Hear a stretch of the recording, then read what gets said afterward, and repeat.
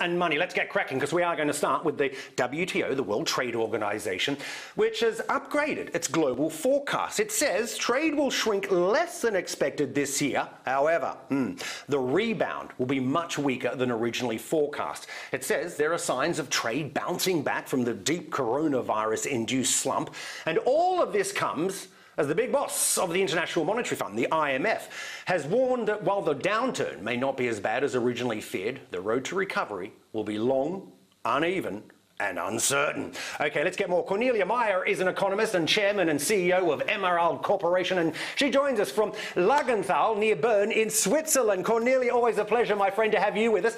Hey, for the uninitiated, can you help us out here?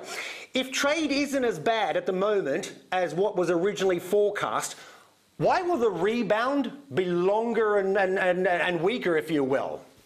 Well, it's very simple, because you're not going down by the 21 to by 21 to 19 to what is it 32% as previously expected, and only by 9.2%. Obviously, you're not going to go up that steeply. But you know what I find is very interesting, that what the WTO forecasts now is pretty much where we think oil demand will be at the end of the year. So trade will be going down by about 9.2%, about 10%, which will be pretty much where oil demand is by the end of the year for the year. So that's very interesting. It shows us that oil is the stuff that ships the goods that do the trade around. And Cornelia, though, but isn't the cruel twist here is that it would be trade between nations that would help a lot of these economies rebound, right? Oh, absolutely. I mean, if you look at it, trade was the instrument, the trigger that got hundreds and hundreds of millions out of poverty into the middle classes, especially in China. It helped China to come from being, number 15 in the world to number 2 in the world in terms of the global economy in less than 20 years. So yes, absolutely. But the environment for trade has also altered.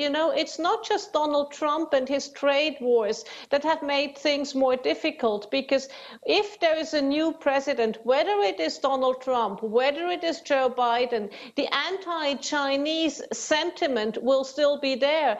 And currently, the world's largest trading nation is China. It sure is. Very briefly, we know the big boss of the WTO stepped down, I believe it was last month, Roberto Azevedo. All eyes are on who's going to take over the helm. I think it's been whittled down from 8 to 2, I'm not too sure, but a vote is supposed to be next month. But we're hearing that the political wrangling could delay that. Absolutely. I mean, it's been going down from 8 to I think 5, and now today it's supposed to come down to 2, and it's going to be highly political. There's the former Nigerian finance minister Ngozi, who didn't become Iweala, who didn't become the World Bank chief, who has a very good chance. There's Liam Fox, who has a very good chance.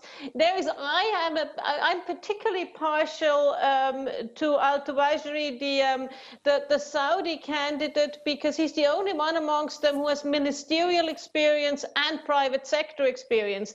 And as you know, trade is about intergovernmental goings on, so you need the ministerial experience, but it's also about private sector.